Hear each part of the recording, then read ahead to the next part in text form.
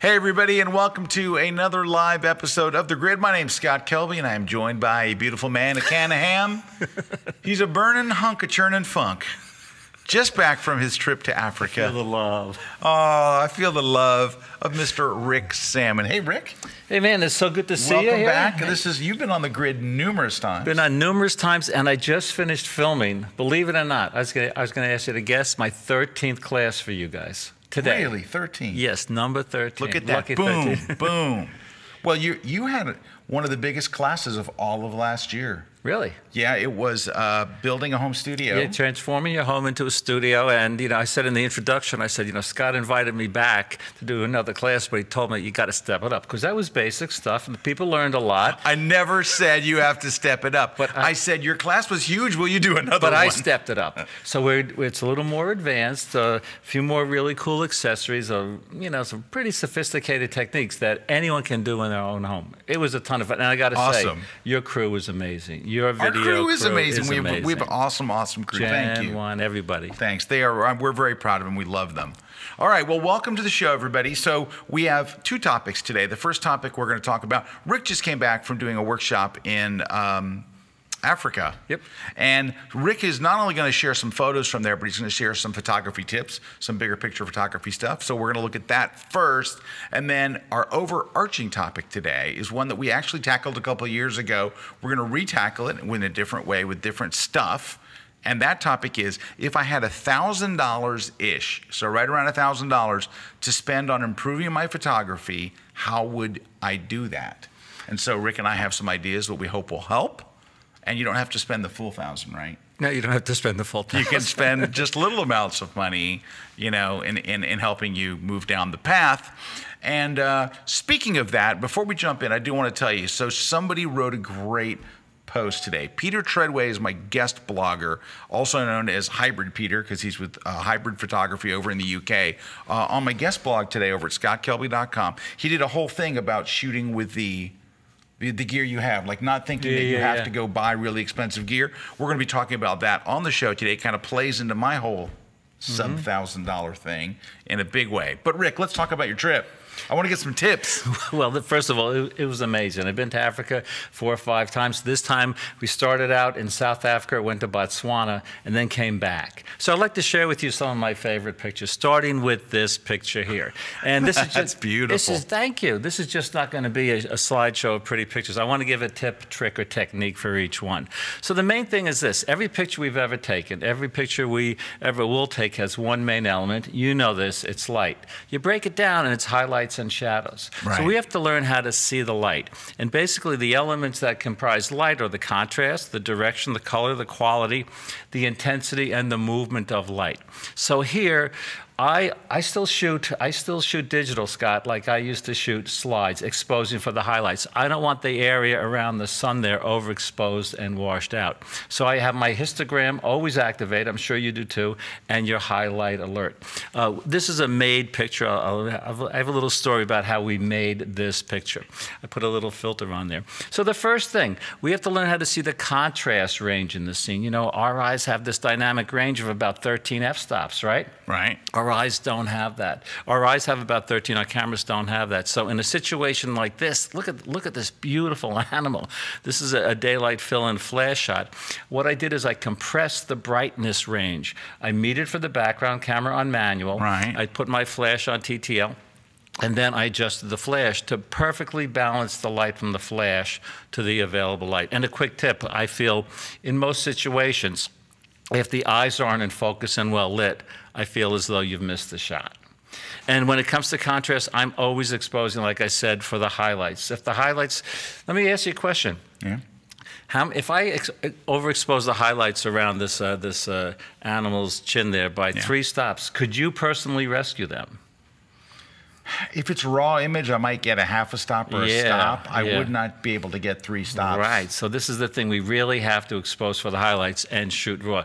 This is actually, speaking of raw, this a beautiful big cat here is having some spare ribs for breakfast. I toned it down a little because it was a little gross. So I'm always shooting Thank you for toning with that my down. highlight alert activated. In a low contrast situation, we don't have to, I shoot most of my pictures on the AV mode. How about you? Oh yeah, 99%. Unless I'm in the studio. Right. That's the only time I'm on manual mode. I'm in AV mode. So we're totally in sync with that. This kind of looks like the Santana cover. Remember Abraxas? It does. That looks exactly like Right. the Santana Abraxas. Dude, I had that album when it was an album. I know, I had me that too. album when it was new. Black Magic Woman, Evil Ways, right? Oh. So anyway, in a low contrast situation like this, still shoot raw, but you don't need a lot of plus or minus controls. But the key here is see eye to eye and shoot eye to eye. It looks like this animal's looking right at you and right at the audience, right? That's because I got down really low. Hey Rick, can we go back 2 frames? Yep. Or I'm sorry, 3 frames to the first one. Yep. You know what makes this so great? I mean, the color is great. And the balance of the objects are great. But when you're doing silhouettes, you know what makes a great silhouette? Easily recognizable things. That's it. I see silhouettes where you look at it and you go, what is that? Right. Like, what is that? And as soon as you saw that picture, you knew not only exactly what it was, you knew exactly where it was. Yeah. Silhouettes are harder to pull off than people think, but that's a perfect execution. Well, thank you. And when it comes to a person, you know, if someone did a silhouette of us here, right, and we're looking this way, and it's a silhouette, no one's going to know who we are. If we're looking at each other and the light's behind, people are going to know exactly who we are because we have very recognizable profiles, right? Yes, of course. Hey, we have some comments real quick, Rick, before we get back into it. Chandra QB says, when on the workshop with Rick, it was amazing, in all caps. Fran Hughes says, I loved Rick's Part 1 class for transforming a home studio. Great tips. Rick is such a great instructor. Love his classes. Well, that's why Rick's done 13 classes for us, because you're right. He is a great instructor, and people love, love, love his classes. And look, Hybrid Peter. There we go. The guy I was just talking about it a minute ago who did my guest blog today. He says, best way to start spending $1,000 to improve your photography? A Kelby One membership and Photoshop World tickets. True story. So Peter's coming. He's coming to Photoshop. I would agree with that. Yeah. I would agree. There's so much to learn. There is. Thank you very much for even saying that. All right, we're gonna back to Rick. Okay, so a couple more. So see eye to eye, shoot eye to eye. When you have front lighting like this, again, you don't have to make too many plus or minus exposure compensation settings if you shoot raw, but you still have to look for the brightest part of the scene and make sure you don't have any blinkies. That's why I always shoot with that highlight alert. Now, I leave my highlight alert on all the time. Same here. But I never look at my histogram. I think the highlight alert is looking out for the one thing I'm concerned about exposing for the highlights, like you said. They could take the histogram off my camera. It would not affect anything. Well, the highlight alert is, people ask me, they say, Rick, do you use a light meter? I say yes and no. I say, no, I don't use a handheld meter when I'm on Safari, but I use the meter that's in my camera, and that's basically the histogram and the highlight alert. This is kind of a cool shot. An action shot usually wins out over a portrait. So this is taken early in the morning, but here, again, we have this side lighting. If I'm not exposing for the highlights, dialing down in the AV mode my exposure by about 1.5 stops, I would blow out. How far are you away? I have a behind-the-scenes shots about from here to about twice as far as the camera is. So, that's pretty close. Yeah. Because a lot of times people are shooting with 400, 600. No, a lot of this was actually taken. Well, this was taken too with my 24 to 105 millimeter. Ooh, that's lens. nice. And you know what? Another very instantly recognizable silhouette. Yep. We have this beautiful giraffe, and then here's another one. But I'm interested usually in my own color. If someone's working for National Geographic, they're going to want the true color there. So I added the color here. But let me tell you, if I can, this quick behind-the-scenes stories. This is the shot I envisioned in my mind's eye, which is what I talk about in my book, Creative Visualization. You have to think about the picture you want if you want to get that shot. So I wanted a picture of the giraffe silhouetted, like you was talking about, with the trees at sunset. So we're driving around, we're on the top of the mountain, and these circles show some of the giraffes in this valley. And I said to our driver, I said, man, I would love to get these giraffes up on the top of the hill at sunset at the perfect time. So he says, don't worry about it. So we go down, and very slowly, for about an hour, he's just circling around, and the giraffes are moving up closer and closer and closer to the top of the hill, right? And they get in exact right position. You take out a high-powered rifle, like a 50 cal. No? Oh, I'm sorry. I thought that's where this is going. I'm sorry. My bad. I jump out. He says, Rick, jump out. Again, 24 to 105 millimeter. millimeter image stabilization lens. I'm really close. So this is the color, but it's not the color I envisioned. So in the Nik software, I use a gradual. You use the graduated filter? I love the gradual filters. That's a great filter. Now, did you use the one that has the bicolor, or did you use the one where you just went to a neutral density I like gradient? the bicolor. The bicolor is nice, isn't it? But this is just the gradual one. In this case, very nice. Yeah, with the bicolor, you could choose whatever color you want. That's very nice. So, but this is an okay shot. You're right. The next one's very dramatic. But it's and dramatic. I think in people's mind's eye, when they think of that Africa shot, they think of that sunset. I just saw a question up here from TK Photog asked, Rick, when was the giraffe photo taken, dawn or dusk? So it was dusk. It was a sunset shot, yeah. And they asked because of the awesome mist in the distance. Yes, so it was a little dusty there. It was a little dusty. It was a little dusty. They've had a drought in Africa. Hey, we want to welcome Matt McConnell. Howdy from Texas. This is my first time watching live. Glad to have you here. And then let's see. MJB Photo 82 says Rick's video is the first video I'd ever watched. Wow. I learned how to take my camera off auto mode through him. There you go. We go. There you go. And EDG Photography says, flashing on an animal. I guess they're asking about the flash shot you used earlier on the... Yes. Yes, we were pretty far away from the animal. Here's a natural light shot. But, I don't think, the animal, I don't know, they look at lightning, right? Like lightning happens. When I was doing a lot of underwater photography, that's a question I would get all the time. Oh, you're using a flash underwater. Yeah, but you know what, Rick? They never charge lightning. They don't turn and charge lightning. If lightning goes off, they just go, it's lightning. But if you shoot a flash, they may go, I'm going to eat Rick Sammon. Well, a lot of bird photographers use a flash. They use the better beamer that extends the range of the flash. So. But I could just see how some people might not want people to photograph animals with a flash. Yeah. Well, you might not want it if it eats you. No. But if it's like rabbits, I always, when I'm doing my rabbit photography, which, as you know, I'm very well known for. You are. That's your next book, my right? Miniature Bunnies. Yeah, Miniature Bunnies is my next coffee table book. I use extensive flash. That's good. You know what I use? I use like a big Profoto B1 with a 71-inch softbox. I get right in there. I get right in there on the bunny. You're going to go down. Bunny this big, softbox that big. All right. Oh, I'm sorry. Back to your story. Just one or two more. Anyway, colors. I like warm color. Look how sharp this shot is. And when you're photographing animals, like with the elephant, what I go for, again, getting back to that creative visualization, I'm going for photographing at the peak of action. Here, one of the lions, we're talking about color. There's warm color on the left, cool color on the right. I could have warmed up the picture on the right, but what I'm just trying to show that people like pictures with warm colors. So we're almost done here. The quality of light, this is nice soft light, but whatever subject I photograph, I take like the wide angle shot, and then I also go in for the detail shot. I like that. So we know what this is, right? But it's kind of like an abstract. So this is taken in hard light. So, the hard light, the stronger pictures, soft light gives a different... I like the treatment on that duo. On the duotone? Oh, yeah, I like that. That's a Nik Silver Effects Pro.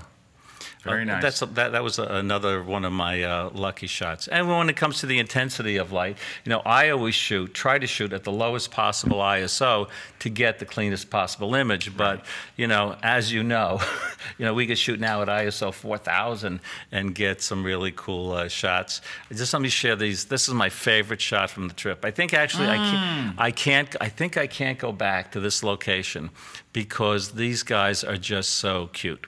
So if you put light and composition together, I think you have a good photograph. Okay, wait. How far away were you from? Well, I'm going to show you right here. Oh, okay. Right here. That's an awesome shot. That is an awesome shot. So here's the original shot. I'm shooting with the Canon 5DS, the 100 to 400 millimeter. Look how much better it looks warm. Well, also cropped in, right? Way cropped in. I saw this moment, and I said, I just have to shoot. I can't wait to zoom in more. Of course, right. So I was able to do that, and look at the detail. And this is the beauty of this camera, where you could zoom in and get the detail. And Jay Maisel, what's the main thing he talks about all the time at Photoshop World? Gesture. Yeah, light, color, I don't know if it's the main thing. Light, color, and gesture are his three. So look at the gesture of this little cub in the back. Oh, it's wonderful, and the way he's looking at you, and I mean that's one of those pictures you enter in a competition. Well, it's my best dumb luck shot ever. It's not a dumb luck shot. It's a great shot. You're very well done. So it was a great experience, and I know Chandra, who was on the trip, was watching. She worked really hard, and no matter what type of photography people do, the harder you work, the luckier you get. You right? bet. Couple comments here. Martin from Germany. Hey, thanks, Martin. Martin says Scott's new class on the Nick collection is great. Check it out. Thank you, Martin. And Gareth? That's a hard one. I'm going with, it's probably Gareth, G-R, right? Gareth. All right, so I'm going to go with Gareth because I think it is. Rick, have you ever shot the Wildebeest Crossing? It's on my bucket list to do at some point. It would take me a little while to find it, but probably not that long. If you just give me 1 second. You did it, huh? I have it. Yeah, we did this. This was amazing. This was like totally amazing. There's a shot. We did this with Jonathan Scott, the Big Cat Man. Wildebeest. But look at this. And you know what's cool about this? In composition, landscape composition, what did Ansel Adams like?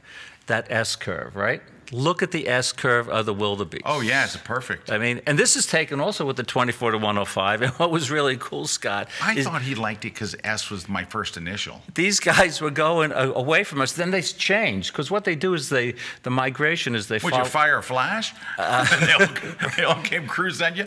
Ooh, look at that. Yeah, this is a hard shot to get because mostly the wildebeest are running away from you. So this is getting back to setting the goal. But it was a great trip. M. Packus says, Rick, this is getting me excited about your presentation at the Memphis Camera Club in May. Yeah, me too. I love going to the camera clubs. That's going to be fun. We're also going to the Memphis Zoo this year. Are you? Yeah. You're so Memphis. All right. Hey, we're going to take a short break. When we come back, we are going to talk about a book we're going to give away. We're giving away one of Rick's book, a signed copy of Rick's book today on the show. We've got our topic, which is if I had $1,000-ish to spend on improving my photography. We're going to talk about that. Of course, we want your ideas and your comments as well. And we will be right back. Don't go away. We're live with Rick Sammon here on The Grid. On The Grid, Rick Sammon. Hey guys, I'm Adam Amakayas, and I am a music photographer. The photography industry is constantly changing, so I'm going to teach you about social media, marketing, branding, and all the tools you need to be an artist today. So come check out my brand new class, only on kelby1.com.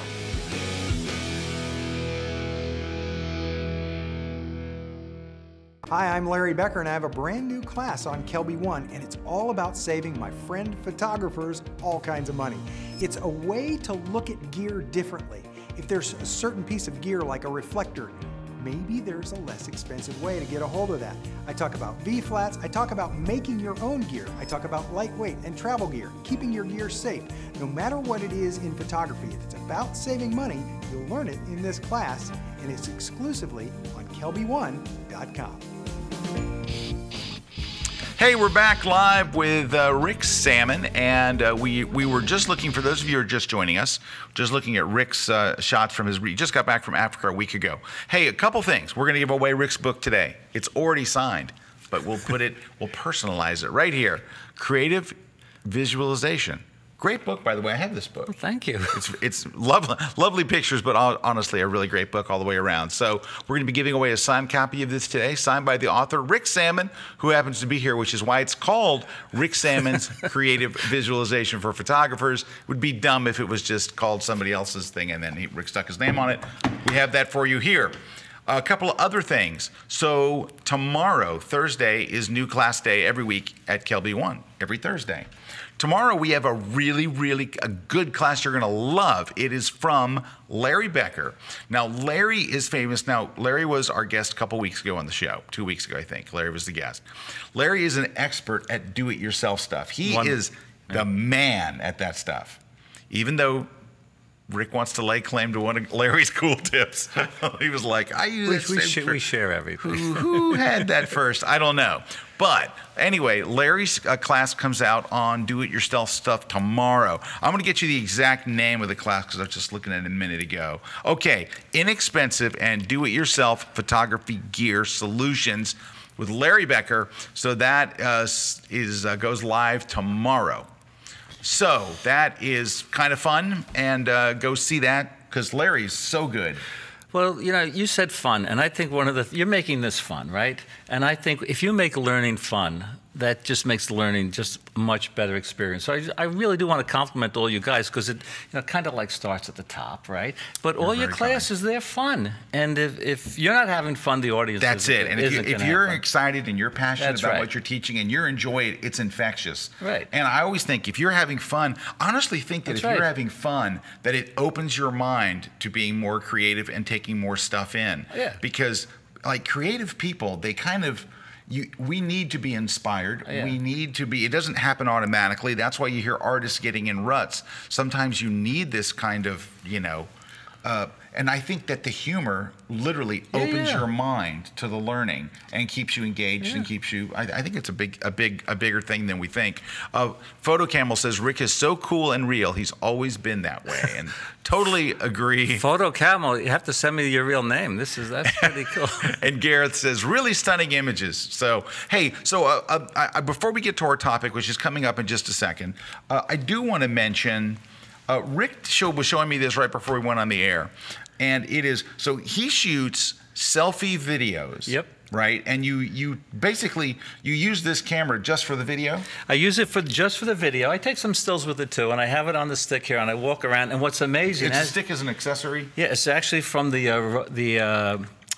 my podcasts are recorded, the Zoom H4n. It comes with that, but it fits right on here. So I walk around and I keep it kind of steady. And that's the flip-up screen. And this is the flip-up screen, so you can see what you're doing. But what's amazing, as you'll hear, is the sound quality. And how still it is. And how Rick still it is. was showing me this before we went on the air, and I'm watching this thing, and I'm like, it looks like there's a cameraman holding it. It does, right? and with a Steadicam. With a Steadicam, it's actually. So we're going to run a little video just so you can see hear the audio quality, which you say is really good. Yep. And the video quality. So this is from Rick's YouTube page. Okay, so we're going to go here. Little sweet. So we can't hear it, but they can hear it, right? Right, they can hear it. India. This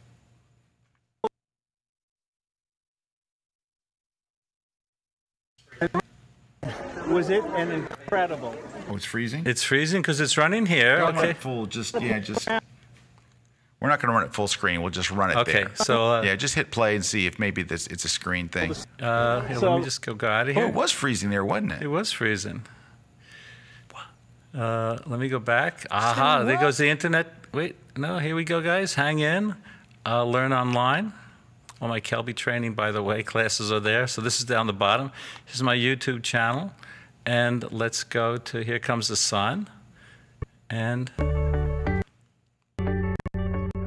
let's see. Hey, Rick Sammon here. I'm at one of the it's a little stuttering there a little bit. Yeah. I think we can't do it with the internet connection. After sunrise. And man, oh man. Was it your Wi-Fi connection? I'm on Kelby 1. That should be rocking. Yeah. Well, anyway, they could go on my site and see. Or we can go outside when we're going to City Fish tonight and make a video. Yeah, we are concerned. So I talked to Rick quite a bit. Rick and I talked back and forth during the year just on various topics and stuff. And Rick will send me like, here's a really cool guitar player. Like Rick's a musician, a very, very, very accomplished musician. Rick's always like, let's jam. I'm like, dude, you're too good for me. I'm not jamming with you. But anyway, Rick's favorite restaurant is called City Fish, and it's here in the Tampa Bay area. And every time we talk, at some point, City Fish comes up, and Rick's like, "Are we going to get to City Fish?" Yes, Rick, we're getting to City Fish tonight. But we learned something very sad about City Fish this week. Yeah, they changed their menu. They did, and they took off some of our favorite stuff. But the fish is still good. It's called City Fish. You know, the city's not that good. The fish is excellent. You know, I'm going to make a movie tonight, and I'll post it on my channel. Okay. Our review from City Fish. We'll be there tonight if you happen to be eating a City Fish. Okay, question to Rick. Yeah. Johan asks, welcome back, Johan. We were mean to Johan a couple weeks ago, so we're being super nice to Johan now. Question to Rick, did you ever meet an animal that was just impossible to photograph? I don't think I met one that it was impossible to photograph. It might have been impossible to get a good photograph of it, but it's still a great memory. And you know that's the idea. You know, if it's not going to be the great photograph, you know, take it and look at the amazing things we can do in Photoshop and Lightroom and with plugins. So you know, take it anyway, even though it's not the great shot. But on that,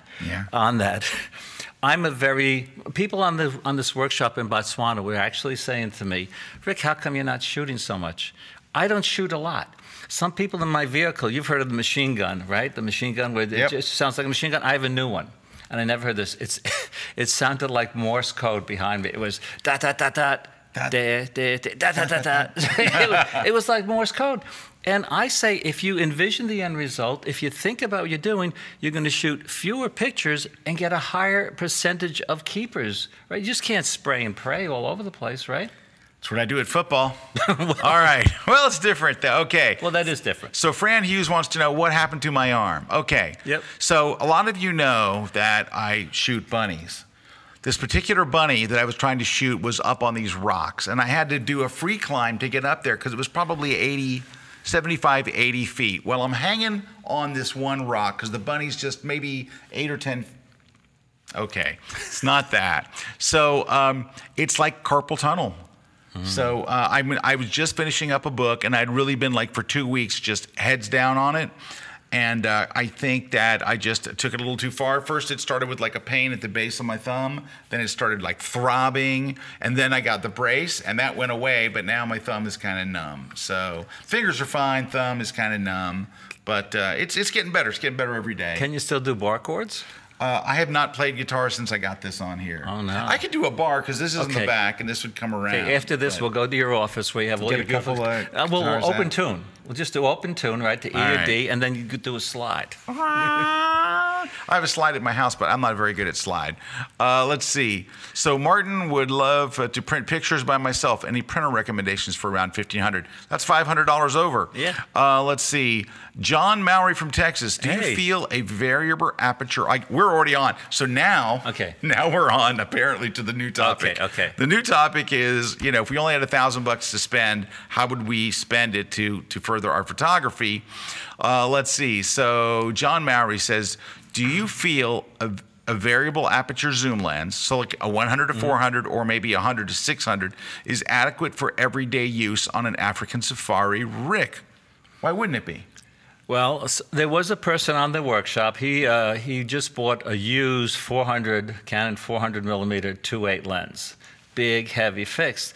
But you're locked in, and you can't get out of the vehicle all the time. Right. So all those pictures that you saw that were taken with a zoom lens it's the new, and you know how sharp that is. The new Canon 100 to 400 millimeter. Oh, and that's a variable. It's 4.5, 5.6. 4.5 to 5.6. Yeah. Yeah, and the 200 to 400 is. Is it 5.6 or 6.3? You know, I'm not sure. I'm not that technical. It's a variable. It's a variable. It's variable. Right. So for those of you who aren't familiar with what a variable aperture zoom lens means, it means when you're zoomed out as far as you could go. So with a 100 to 400, when you're at 100, your lowest possible numbered aperture would be f3.5. As you zoom like 100 to 200, without you touching your f-stop keeps going up. 4.5, 5.6, up to probably 6.3 when you get to 400. But here's the thing, is if you take a 400 and you zoom in on an animal, even if you're at 5.6 or 6.3, the background will still be out of focus. Yeah. If you zoom in tight, now that's in tight. Now, there are some, when I don't want someone to go, well, what if the thing's 500 yards away? You're not going to get the background out of focus. They're within reason. But if it's reasonably close and you zoom in tight, even with 5.6, but I'll tell you what, working out of a car, I think you'd much prefer a 100 to 400 than you would to have a big 400 f2.8. Now, ideally, you'd have a 600 f4, right? 600 f4, or like Canon makes a 200 to 400 with a 1.4 tele extender. That's an amazing lens. It is an amazing lens. It's expensive, but it's not as big as a 400.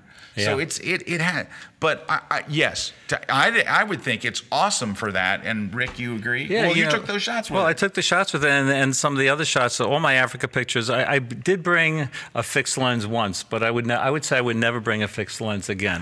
Photo Camel says Scott hurt his wrist because he forgot to reset his camera. Shot a wedding at ISO 3200 at f16 and smacked himself in the forehead when viewing in post. Do you know that I did something like that? I didn't smack myself in the forehead, but I did something like that. I went to Monument Valley. Yep. And the night before, we went to this place that has swinging steaks. Have you ever heard of that place? It's like the only steakhouse near Monument Valley, and it's not worth a darn. But it does have, its thing is, there is a swing, and they put steaks on it, and it swings back and forth over a fire. It's supposed to make the food good. It doesn't make it. It was the worst steak I had of the entire year. And I'm pretty like easy when it gets to steaks. It was really, really bad. I mean, all of us, there's 3 of us eating, and we were all like, this is an unbelievably bad steak. And we had to wait like an hour and a half. While we were waiting, there was a band. I switched my camera to 1600 ISO. Yeah. I got up at dawn at Monument Valley. 1600. Shot most of the morning at 1600 on a tripod at 1600 ISO. Okay, so let's talk about the stuff we would get if you had $1,000, okay, that you could spend, or in Johan's case, since we'll call him euros, okay, because he's Dutch, right. And so, all right. So let's do this. I can tell you something I would do, and I know that you want to hear me recommend gear for you to buy. I'm going to recommend something else, and this would be for if you are a landscape photographer, or if you are a travel photographer, or even if you are a fashion photographer, is instead of buying some gear, invest in yourself. For example, if you're a landscape photographer, you need to go where great landscape photos are made. If you live here in the United States, you can easily go to Phoenix, Arizona, get a rental car, and drive to, what do they call it, the Golden Triangle? The Four Corners? Yeah, is it the Four Corners? Some of the most amazing places to shoot on the entire planet are 4 hours from Phoenix, Arizona. But for a lot of Americans who have been there, right, I would like to go. I've been there. I've shot there numerous times in Utah and in Arizona and all. I would like to go to Europe again. So here's what I recommend wherever you live. Well, I don't know if this app is available in Europe. I imagine it is. I want to tell you about an app.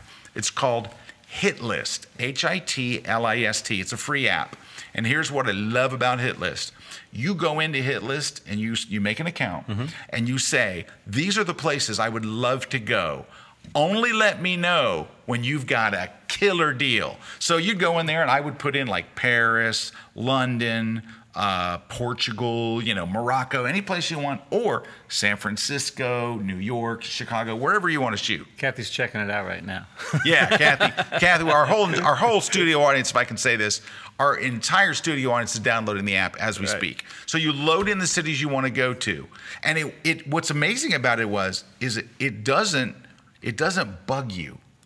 It's just all of a sudden 2-3 weeks later you get a thing that goes bing, deal to Paris. 2 weeks from now, $616, and you're like, wow, that's good. Round trip airfare from your city. So you get to put where you are, and it's waiting for a deal.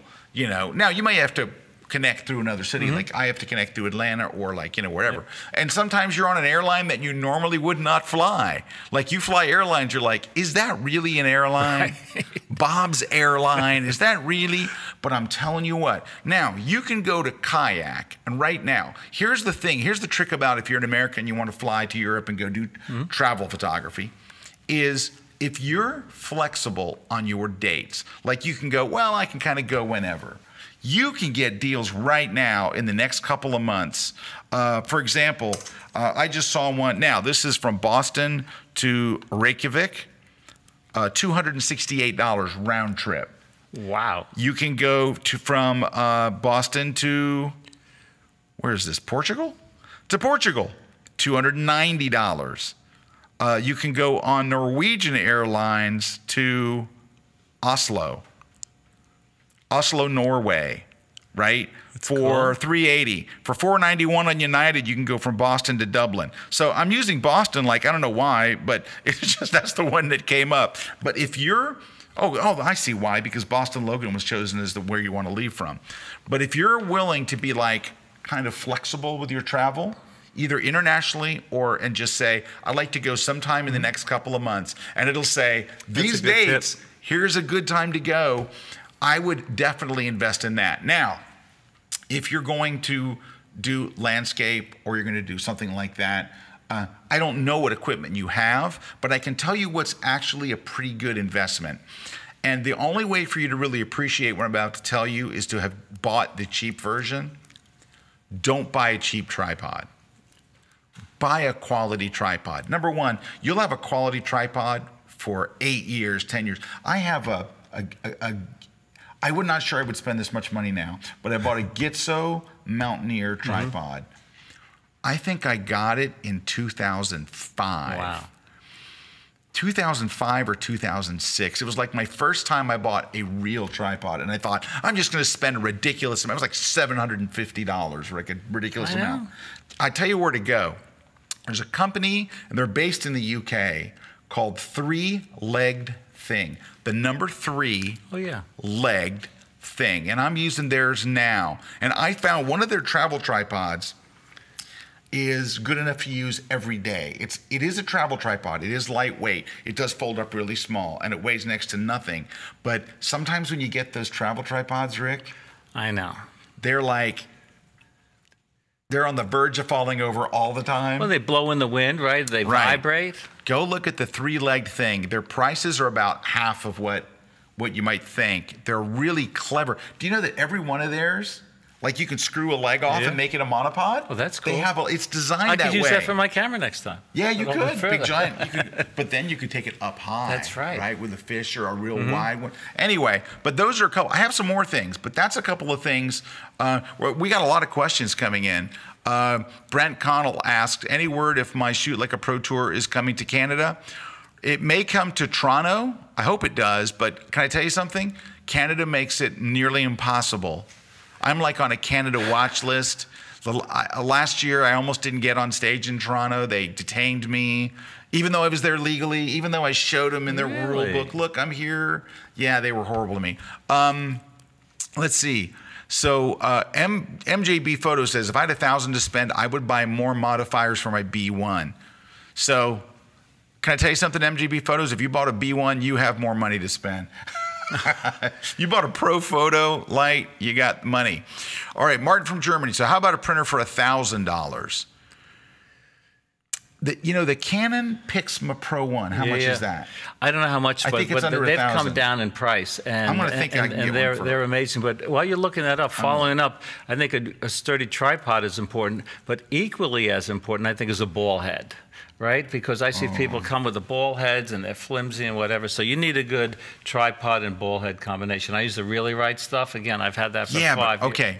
I'm telling you right now. I know, over 1,000. Okay. The Really Right stuff ball heads are absolutely the best ball heads ever made.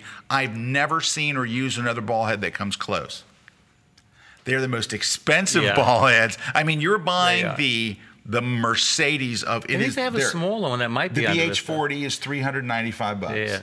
So I used to have the BH55, and I bought them at the same time. By the way, I bought my tripod and my BH55. It was $1,000 something for my I was drinking at the time. Anyway, so then I went down to a BH40. Honestly, for most of us, the BH40 is fine. It's under $400, but you can get a deal with the Three-Legged Thing. Yeah. They make their own. They make their own ball heads, and they're very inexpensive, and they're actually really, really good. You know who else makes a nice ball head? Giottos. Don't know them. They're another company that makes ball heads. They make pretty good ones. I've used the Giottos. You know what I use the Giottos for? When I do remote cameras. Oh, that's because cool. The BH40 is kind of big for doing like remotes. It's actually pretty good. Let's see. Martin from Germany. I'm going to Ireland this summer for the 3rd time. Great landscapes. You know, Martin, number one, the Irish people, they are you ever been to Ireland? No, but I'm talking to Kathy about it, actually. I'm telling you what, the Irish people are the most warm. I mean, I think of the places I've been, I can say, who are the warmest people?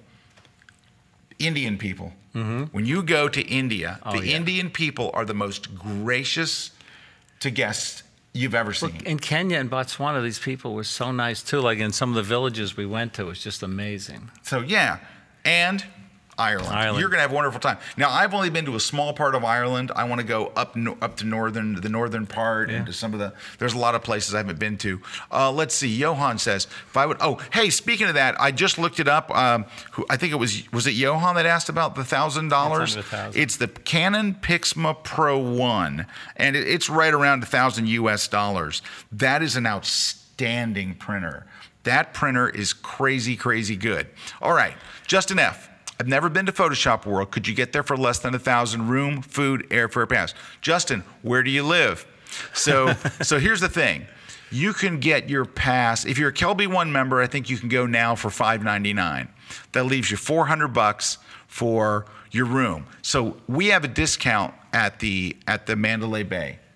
But if you can't afford the Mandalay Bay, you can stay at a hotel attached to the Mandalay Bay. It's the Luxor. It looks nice from the outside. It does look nice from the outside. The rooms aren't awesome, but they're dirt cheap. But they're not awesome. But you know what you could do also? You could stay at I stay at the Embassy Suite sometimes behind the Hard Rock Hotel, and they have a shuttle that brings you to the Strip. So yeah. I think you could do it I think the Embassy Suites might be better than the Luxor. Yeah, so you could get your pass. Now, if you're a Kelby One member, you can do this. If you're not a Kelby One member, it'll cost you $100 more. But you can do. You can pretty sure if you look around, you can do the airfare, you can do the room, you can eat very cheap in Vegas, and yeah, I think you can do it. It'll be around $1,000, but I think you could absolutely do it. All right. So look at this. John Mowry says some of the most followed Instagrammers are shooting with mid-range, entry-level cameras and with kit lenses. Not only that, John, some of the most followed Instagrammers are shooting with nothing but a phone. Nothing but an iPhone. So keep that in mind. All right, Fran Hughes. Regarding Photoshop World, I will be there in 2017, and I have everything crossed that Glenn, Dave, Matt K, and Serge will be there. That's this year, Fran. All of those people. Glenn is going to be there. Dave's there. Matt Glaskowski, Serge Ramilly. They will all be there. Fran, you got to go. Yeah. You just got to go. You've just got to go. All right, John Mowry says, really right stuff is the way to go. Yeah. A new Pocket Pod is an absolute lifesaver when you can't take a real pod. I have a Pocket Pod, too. I used a Pocket Pod as a remote. All right, give me a under $1,000. Can we get my screen up here? Yeah, absolutely. Okay, so I'm in Kenya. If you're, the answer is, Are you on, oh, yeah, that's... it's not coming. I think it went off because we're seeing it on my screen. We need to... just go to the Wi-Fi. This one? No, yeah, you're good. It's the next thing over. It's are you on video control room 2? No, you're on the good Wi-Fi. Oh, this one. This one. Oh, you're in video control 1. Should I be 1 or 2? Go to 1. Go to 1. But you might have screen sharing off. Okay, well, it doesn't matter. When people ask me, what should I get for under $1,000? The answer is, actually, no matter what question someone sends in or you ask me, the answer is always the same. It depends. Oh, I'm sorry. It depends. It depends on what you do. So I think if you're into people photography, I tell people, I joke around, I say my specialty is not specializing, but I think and Kathy saw this in the class we just shot, I love photographing people. You do. So if you love photographing people, I'd say don't leave home without at least a 3-in-1 reflector diffuser kit to compress the light, that brightness range in the scene, to soften those shadows, to bounce some light. I think a reflector diffuser kit is an essential accessory, and you can get that for about $150. Wait, you don't have to spend $150 for a 3-in-1 kit? You can get a Westcott 5-in-1 kit. Watch, I'm going to show you. Okay, 5-in-1. Use FJ Westcott. I know they have a 6-in-1. All right, let's try their 6-in-1. But then what else we can do there is we could bounce our flash like we were doing in the studio, or actually in Jen's house today. We could bounce that flash into the reflector and take in the. $89. $89. $89. I think you can get it actually cheaper than that. But okay, $89. So anyway, that would be my B&H recommendation for people photography. Try to control the light and shape the light. Okay, so I was going to say the exact same thing, but without the 5-in-1 part. I was going to say, go to Westcott, get a one-stop diffuser.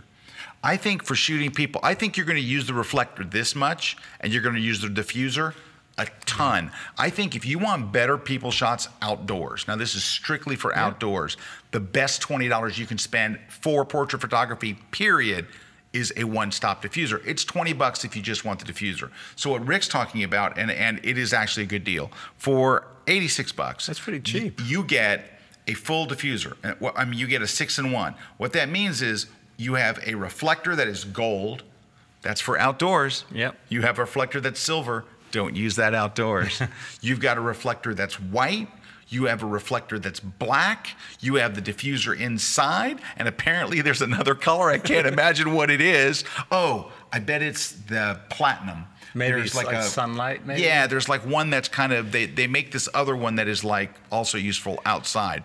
So that's actually a pretty good thing because you're getting basically the whole package. However, if you don't want to spend the $90, $86.90, call it $90. If you want to spend $20, go get a one-stop diffuser.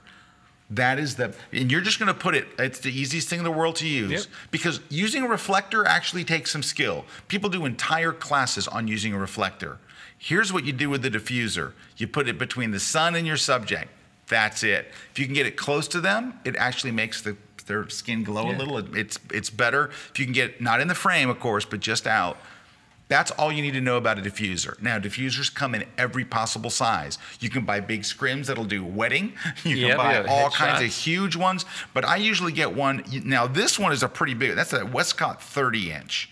That's the 30-inch. 30-inch is pretty good. They also make a 42-inch. That's $99 for the 42. Oh, here's a really cool one. Go in your search here. Do Rick's. Yeah, don't buy the $86 one. Spend the $99 and get the 42. Try this one. Rick Sammon Light Diffuser and Tote. So this is my Westcott kit that I have. It's like a 3-in-1. Salmon. Light diffuser and tote. Light? I think it's light. I think that's what it's called. Diffuser. And tote. Here, is it this one, the Rick Sammon on-location light control kit? That's it. I don't even remember the name of it. How much is this thing? No longer available. No longer available. It was so popular, but this came with a little diffuser that came over that went over the flash. Let's have awkward silence for a moment. Ready? Go. There we go. Okay. Wow. Okay. So find a diffuser. It's $20. I didn't even know this. So we're gonna have to call up Kelly. Right? We have to call Kelly. We love Kelly. Man, anyway. All right. Ickeldot over from the UK says, anyone using that Adobe portfolio thing? I'm finding Adobe Mobile really useful, by the way. So are we. I use a bunch of, man, the Adobe Mobile stuff gets better like almost daily. Lightroom Mobile is just awesome. Let's see. Hold on. So Johan says, if I own $1,000 or euros in my case, I would spend it on going to a workshop or doing a year with Frank Doerhoff. He's a great teacher and keeps me on. Frank is an awesome teacher. I love Frank. You've been to his studio. I've been to his studio. Yeah. He makes it fun. He's super knowledgeable. But I think that's so important, taking a workshop, because it forces you. It forces you to do things like get up like in Botswana and South Africa for 2 weeks every morning to do the sunrise. Can I tell a true story about that? Sure. So I'm out teaching at the Santa Fe workshops, and I did one-on-one portfolio reviews with all my students that took the workshop. So 12, 14 students, something like that.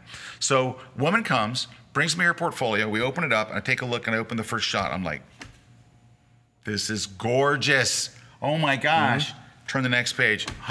This is beautiful. Turn the next page. This is incredible. Turn the next page. Oh my God, what happened? What happened? What happened? I'm like, I told her, I go, what happened? She goes, well, the first 3 I shot at a workshop, and the fourth one was on my own. Can I tell you what the difference was? They made her get up at dawn and shoot in beautiful light. And on the fourth one, she didn't want to get up at dawn. She did it on her own time, and it looked like a different photographer had taken it. You got to realize, at the workshop, they don't press the button for you. Right. At the workshop, they make you get up at dawn. They make you shoot at the right time of day. They don't take the picture for you. She was capable of taking fantastic photos when she was willing to do what they make you do at a workshop, which is get up and get on location and be ready to shoot a half an hour before. Well, they're also set up for you on a lot of workshops. I can't go on my screen here, but you saw the pictures here of the horses running in Provence, right? We have like 10 horses running right at us through the water. The background's great. Isn't right now the time to be in Provence? This is a great time to be in Provence. Because of the lavender fields? The lavender fields. You know, I've always wanted to go. You should. Well, I tried to go last year. I think Khaliba wants to. I think she's going to try to talk you into coming on one of my workshops there. But anyway, I would love to. For 5 days in a row, Scott, every morning we had the horses running towards us through the water in the great light. So everyone got the shot. You go there by yourself to Provence, you're not. No horses are running. No horses are going to be running. Here, do you know how Rick triggers the horses to start running? He fires a flash. I do. They turn and run. And they run right towards us. It's true. It's absolutely. All right, some other things that we can do. You know, Johan mentioned earlier Frank Doerhoff's class. I cannot tell you how much I've learned at workshops over the years. Even when I'm a guest instructor at somebody else's workshop, I always learn just a ton of stuff. And I think that anytime that you invest in it, anytime that I've invested, so I've gone to food photography workshops. I've gone to lighting, like portrait lighting. I went to a workshop in Detroit years ago with Mary Dupree. And like the first day I was there, I learned something that I use to this very, very day. Ooh, okay. Hey, Noel just wrote, B&H has a 48-inch diffuser right now. For a 48-inch one, that's a good size. That is good. $73.50 right now. That's a good one, $73.50.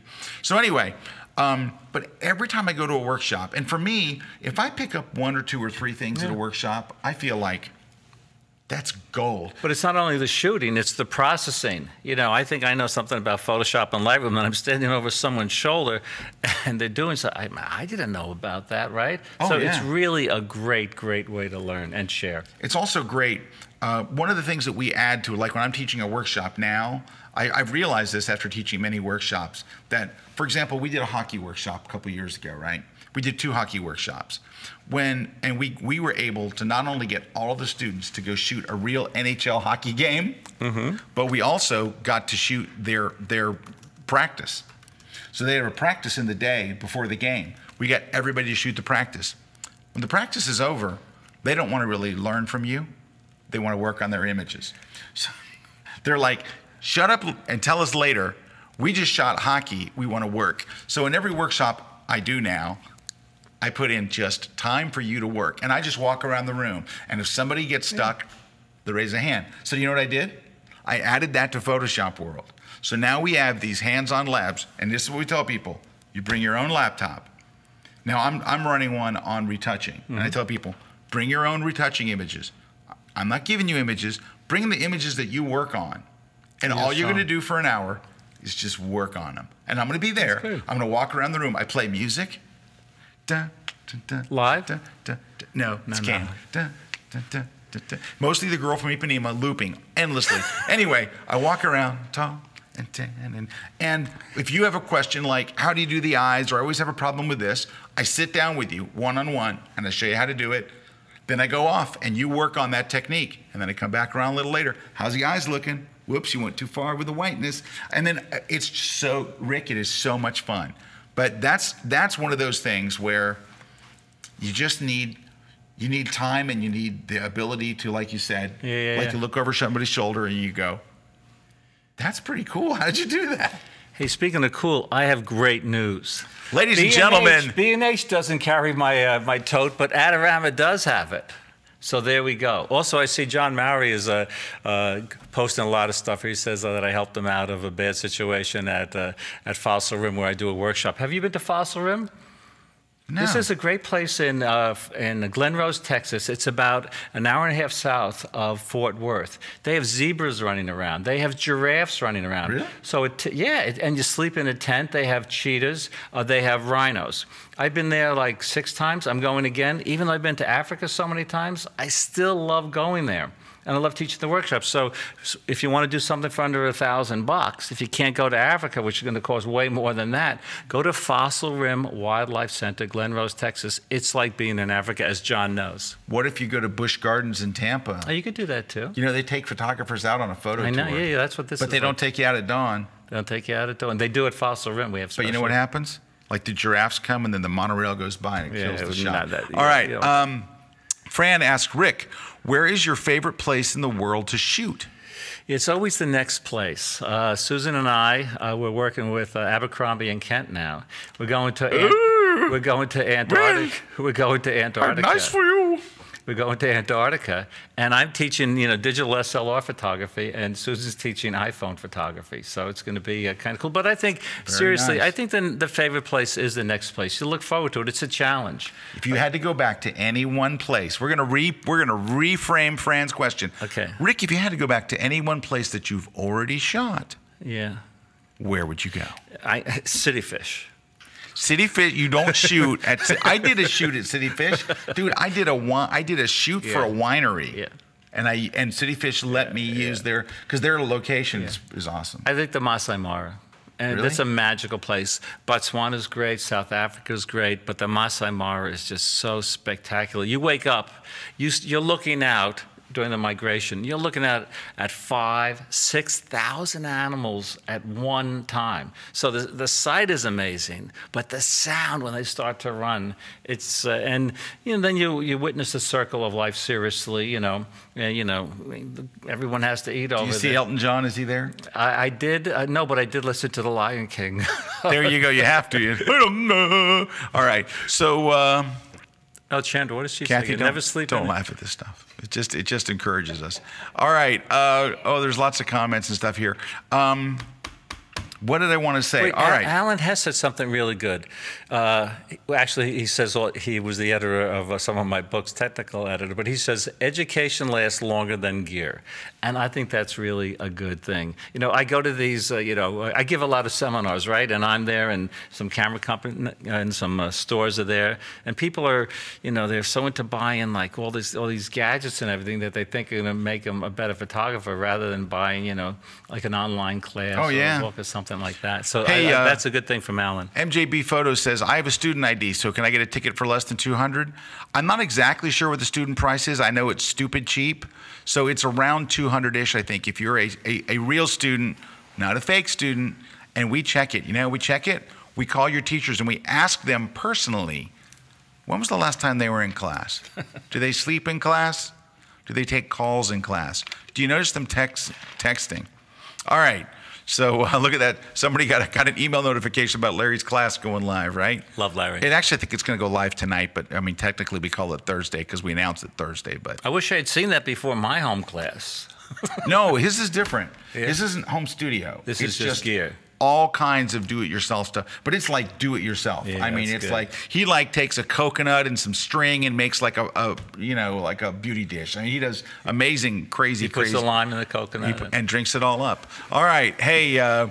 We are going to take a short break. When we come back, we still have Rick's book to give away. We only have a few minutes left, and we're going to talk about a couple other things that we can do under $1,000 to move our photography forward. Stick around. We'll be right back here live on The Grid. Don't go away. Rick Sammon. Hey, everybody. Scott Kelby here, and I want to invite you to watch my brand new class on the Nick Collection plugins. So get this. Google made these free, right? Google bought Nick software a few years ago. They made these amazing set of plugins, 7 plugins. They made them free. How can they afford to do that? It's because they're Google. They got money just everywhere. So they said, let's make these free for photographers. And what I want to do in this class is I want to teach you what they do, how to use them. I don't want to just demo them because you can go watch demos online. I want to teach you exactly how I use them in my own workflow because these plugins, they're so much better than you think. They're amazing. I know so many photographers where these plugins are their post-processing secret weapon. I'm going to show you which ones I use, which ones I don't, exactly how to use them. It's an awesome set of plugins. Come and watch my class exclusively on Kelby One. You want to take your design skills to the next level. You want to learn how to build a winning portfolio. You want hands-on training with live models. You want to mingle with the top professionals of photography and design. You want 3 days of Las Vegas energy and excitement. That's why you're going to Photoshop World in Vegas.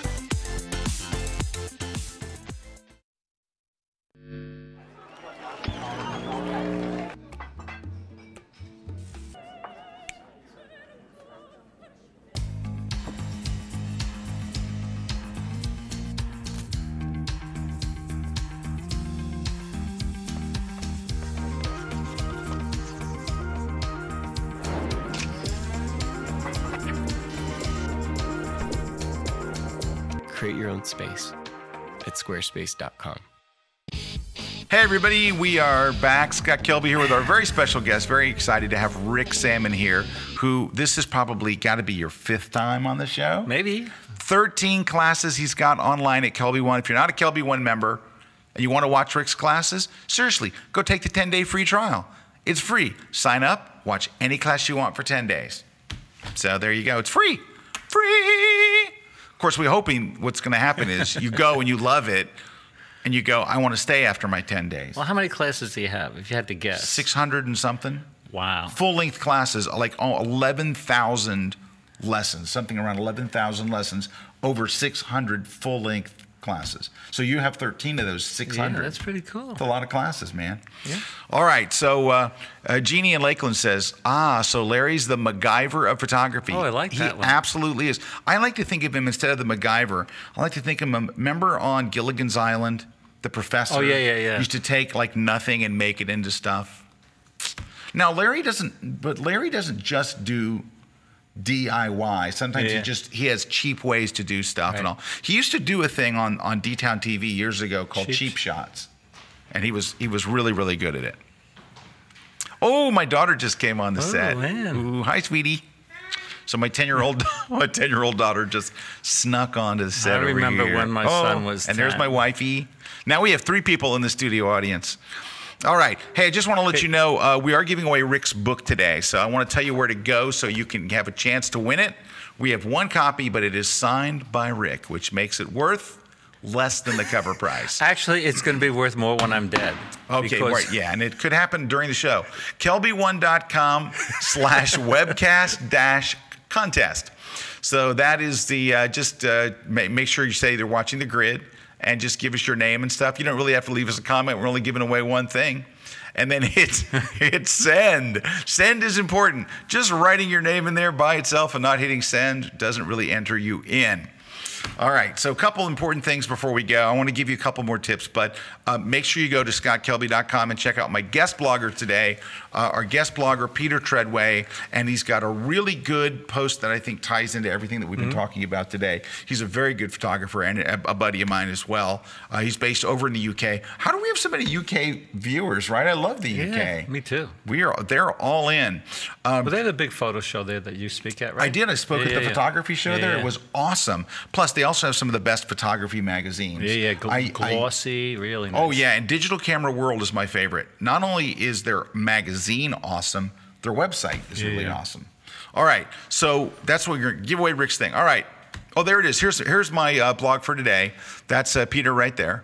And you can see he looks very much like Prince Charles. And this is like when he was just getting started, and he makes some comments about that. And then he goes into different stuff and different lighting and behind the scenes. But he's really talking about not spending a lot of money. He's really just, Hey, also, while you're at my blog, I've been doing a bunch of little videos. I've been doing a bunch of like little Photoshop-y videos. So if you like Photoshop, which, a lot of us do around here, get back to that. All right, Johan asked, return question to Scott. Don't know if he's answered this already, but if you had $1,000, how would you spend it? I would absolutely spend it on traveling to someplace or doing a fashion shoot and investing in that, where you need to like rent a dress, get a hairstylist, get makeup in a location.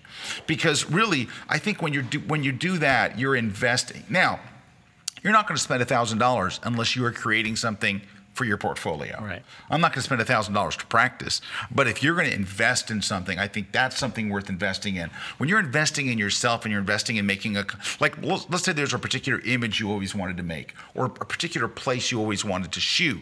Like I years ago, I made the hike out to the wave. Oh, yeah. That's not an easy hike. No, some people died there 2 years ago. Yeah, I'm surprised I didn't die on the way back. It was just very harrowing. But you got a great shot. I'm not sure it was worth it. I'm telling you, if I had 2 buddies with me. If they weren't with me, one of them went and got me water, I think I'd still be there. I'd be just like that skeleton. You come by, oh, that's Scott Kelby skeleton. Anyway, here's something else I would get. You got to get a flash. If you're not using a flash, and you say it arrogantly, I'm a natural light photographer. Yeah, right. I'm sorry, I only shoot natural light. Only natural light is good enough for me. Don't say that. If you shoot a natural light photographer, here's what you are. Part-time photographer. You shoot if the light's good, if it's daytime, and all. You just need one flash. I'm going to give you the range. You can start off with a Yongnuo flash. If you're brand new to flash, you're like, I don't know, I'm kind of scared of flash, it's terrifying. Do this. Get a Yongnuo flash for $70. You're going to need something to trigger it. You're going to need the wireless trigger. The trigger's 45. Then go to FJ Westcott. I sound like a broken record today with Westcott, but go to FJ Westcott, get a $99 parabolic shoot-through umbrella. Okay, this sounds like I'm setting this up. I swear I did not, but I have a class on this. As I'm saying it, I have a class on Kelby One about, I forget what it's called, location light, L-I-T-E, and it's about using that $99 reflector. That thing is 7 foot. It is a 7-foot parabolic shoot-through umbrella. I use a Yongnuo flash and a trigger. Now, we also bought some other inexpensive things. We bought a background from Etsy. Did I say that right? Etsy? That's right. Etsy. And some other little tricks. So I think we spent $266 for the, and I'm going to show you one of the pictures we made. So hold on. Rick, say something. Okay. If you're a landscape photographer and a seascape photographer, I would say for under $1,000, rather than getting a variable ND filter, right, which lets you blur the water, right, and streak the clouds, I would say get a set of ND filters, maybe a 2-stop, 4, an 8, or a 10-stop, because with that variable ND filter, there's a tendency to like make it too dark, and when you do that, if the sun's at a very strong angle, you get a very strange band through your photograph. So rather than the variable, get a set of ND filters. Now, hey, that looks pretty nice. Thank you. Okay, so here's one of the shots. So this was taken from, this is during that class. So you see a setup to do this shot in the class, and then here's another one in the class using, and see the background? Like in the floor, it looks like we shot it on a wood floor. The whole thing, that's a $99 background from Etsy. And then see the little wood in the back? Yeah. That's actually just a piece of real wood spray painted. It's just a little piece of wood from Home Depot. And you clamp it with two little clamps, like A-clamps from Home Depot. So this was shot like, so we even rented the dress. It's very, very inexpensive. I think it was $266, might have been just under $300. So, but I think that's something that you can do is to have an inexpensive investment in your future, in making, because I think a lot of people say, if I could just blank, I could get that kind of shot. If I could just get to Cuba, if I could just get to Arizona, if I could get to, but instead they go buy some more gear. Uh-oh. So I just heard the contest page is having errors. Uh-oh. All right, we've already got our IT and web department on it. Sorry about that, but we're in the middle of moving servers, so. Okay. But our new server, dude, is fast. Cool. This shot looks great. If we could go back to this shot on your screen, I think, getting a flash is a great suggestion.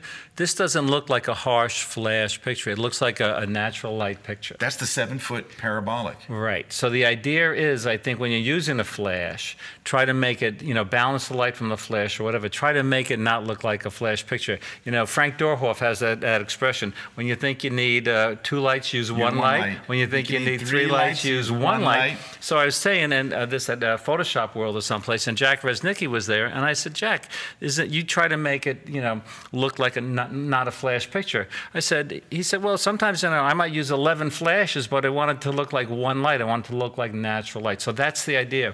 Try to balance the light from the flash to the available light. I have a lot of, actually, if someone does a search, Rick Sammon, daylight fill and flash, I have a lot of free lessons on that. So what's interesting is there's no available light here. Right. That is all light from the flash. It looks like a beautiful natural light. Yeah, and I tried to, one of the secrets to doing that, of course, is using a very large softbox. Yeah. Because it makes the light soft. The other one is turn the freaking flash down.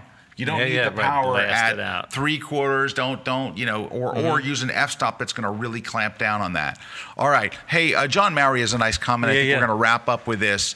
John says, another reason for going to a workshop is the lifelong friends you make. He's absolutely right. I have students that were in my Santa Fe workshops, because I've done a couple of different Santa Fe workshops, that I'm still friends with to this day, that I've gone on vacation with and hang out with, and so it's absolutely true. When you do a workshop like that, especially those immersive ones, you really do make friends and people that you know over the years. I think Rick's going to show one last picture. If I could just show one picture. Rick, show this is from the class that we shot yesterday. Are you on Video Control Room 1, Rick? Oh, Let's no, not again. I'm on Video Control Room 1, right there. Refresh. How do I do that? I don't think we can. Actually, so I guess people are going to have to like see the. Juan, you want to come in here? Because it's a kind of a cool shot. No, Juan hates being on camera. Try 2. What? Try 2. Here 2. Control room 2. Let's see what happens. Now I'm on 2. Perfect. So there we go. So we shot this in Jen's house yesterday. We used just a black piece of acrylic, and it's an HDR shot. Handheld HD, Really? Handheld HDR, because the reflection was too dark. So this is the type of picture. Look at that beautiful model we had, Kara. This is the type of picture that you can get in your house just using. We used the Westcott. Talk about the broken record. We use a Westcott ice light in front, and behind her you see a little light coming in from behind. So it's a handheld HDR shot with a 5D Mark III at ISO. Because there wasn't a lot of light, I think it was at about ISO 3200. Hey, Jeannie in Lakeland asks, I have a 580, so it's a Canon 580EX. Will that work with the parabolic? Yeah, Jeannie, any flash. By the way, I was going to ramp you up to the 580EX, because the 580EX is an awesome flash. The 600EX is even more awesome because it's got radio triggers. But also, Canon just came out with another one, like a 430, 480. I'm not sure. It's a less expensive flash that has radio triggers. And then in between there are Photix. So if you see me out on my tour, I'm using the new Photix flashes. I don't know if you've used the Photix. Yeah, I have. But there's a brand new trigger. The flash and the trigger, yeah. Dude, they just came out with a new trigger. So Photix came out with a trigger, and it's the one I use on my tour. And this is why it beats any trigger I've ever used. It has 5 groups, A, B, C, D, and E, right? Ready for this? They're hard buttons. Really? Right. You don't have to dig cool. through. It sounds stupid. It sounds really stupid. But here's the thing.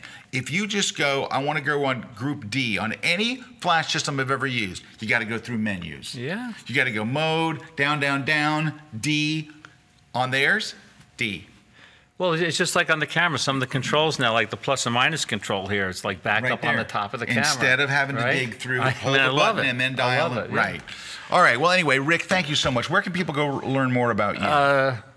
RickSammon.com? I was going to say Kelby1, but RickSammon.com, everything's there. Now, you're on Instagram? I'm on Instagram, Facebook, Twitter. On Instagram, you're Rick Sammon? I'm always Rick Sammon. He's never anyone else. This is my homepage right now. Well, these are my killer classes here on the Kelby1. This is one of my favorite, actually. It's how to get motivated and stay inspired, like we were talking about before, that we need motivation. I know I still need motivation. That's why I go to some of these places and meet lifelong friends, like John was saying. There you go. Well, guys, we invite you to watch Rick's classes over at Kelby1 again. And you are one of the most watched instructors in all of Kelby1. Go check out his class. Take the 10-day free trial. Go to Kelby1.com. You can watch them immediately right now. Like when this show ends and it goes to black, you could go, I'm going to go watch every freaking class I want for 10 days. Awkward pause. And we're back. Thanks to having Rick on the show. Great having you, man. As always. And we will see you guys next week. No, I'm in Portland, Oregon next week, and Seattle. Seattle and Portland. 2 places. I'll be in both with my tour. If you're in either Seattle or Portland, or you know somebody in Seattle or Portland, say, hey, Scott's going to be there teaching a seminar next week. Maybe you should go check him out. Kelby1live.com. In the meantime, thanks to our sponsor, Squarespace. They make portfolios for you. Great. And my site is Squarespace. My site is Squarespace. Everyone's site is Squarespace. It's like inexpensive. You can get them for what, $8 a month? I'm not sure. It's because Rick has the very expensive one. I'm not sure. Rick is so loose with money, he could be paying $500 a month. He doesn't know. Anyway, thanks to Jen and our crew here. Thanks to Magic Juan. You're about to see Juan's work in 3, 2, 1. Juan. There he goes. See you next week, everybody.